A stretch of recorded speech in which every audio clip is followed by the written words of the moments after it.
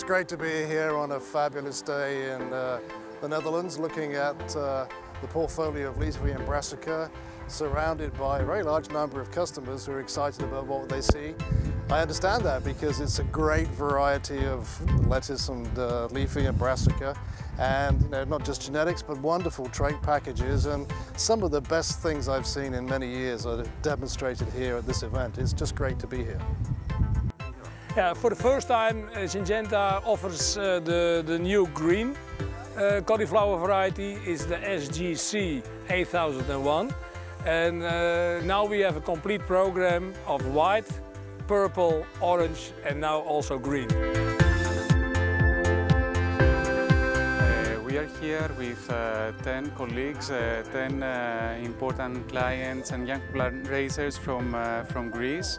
It's always a pleasure to be in week 39 because it's a unique opportunity to see all the varieties in small plot and discuss with the people they have created them. Raisa, maybe you know the variety, Raisa. This is a Raisa type with a much shorter core. This is a cycle of also 80 days, but this can grow up to 3 kilograms easily. It has a very nice deep red color inside.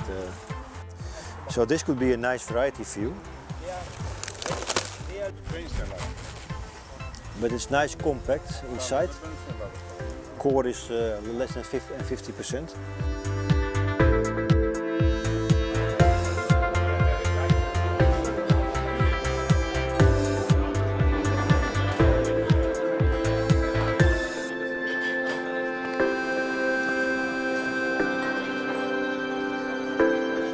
Breeding in Syngenta is very important part of the activities. We develop the standard varieties, but as well we are working on some innovations. So the latest one is what we call multi-floret broccoli. This is the special type with the separate florets on the head. So the consumer getting really outstanding quality and a new product, which they can enjoy a lot. The growers getting much better yield and a lot of savings in the labor cost, which are the biggest pain point of the growers. And this is really comparison of the traditional broccoli after floreting versus new broccoli. This is new? This is the new, this is the multi-floret.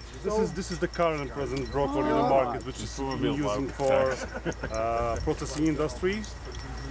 Based on our experience, it's saving around 70% of the time to floret the broccoli, because the harvest is the same, so just cutting, but the floreting is really the most costly part of the process.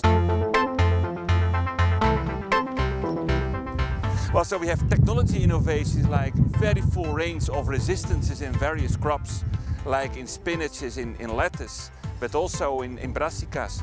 Then we have all the colorful, the new type, but especially also the consumer-directed innovations, like easy-to-cut broccolis, easy-to-cut cauliflowers, the mini lettuce. So this is really value chain-driven innovations.